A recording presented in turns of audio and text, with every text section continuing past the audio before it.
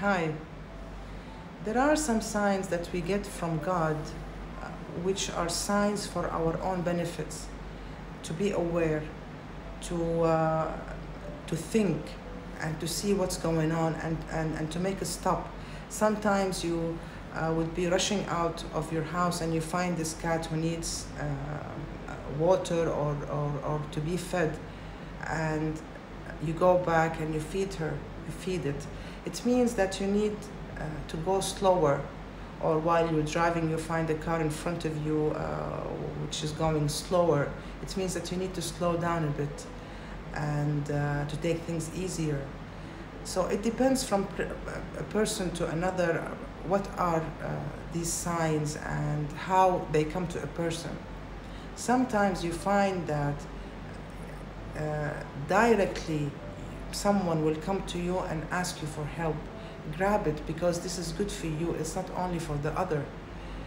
It will fill and charge your body with all the good vibrations, and usually the positive is much stronger than the negative. If you noticed, if there are two people in one place, one positive, one negative, the negative will definitely leave and the positive will stay. So the same goes with the body. When you have these good vibrations charging your body, it will be cleaned and the negative will go away. I still remember when I started doing the videos, I was going through a hard time. And I understood so many things and I learned so many things, and I went actually out of my inner self, and I started, after healing, and I started having this big vision for the others and for the world even, and I wanted to make something better to the world and to people, and to give them the benefit of this knowledge that I'm having, or the studies that I did.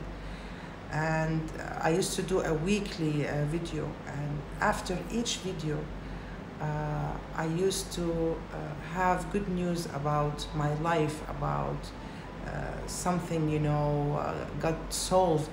It's amazing how when doing the good will balance your life, and you will find that problems or challenges, they will be solved only by doing the good.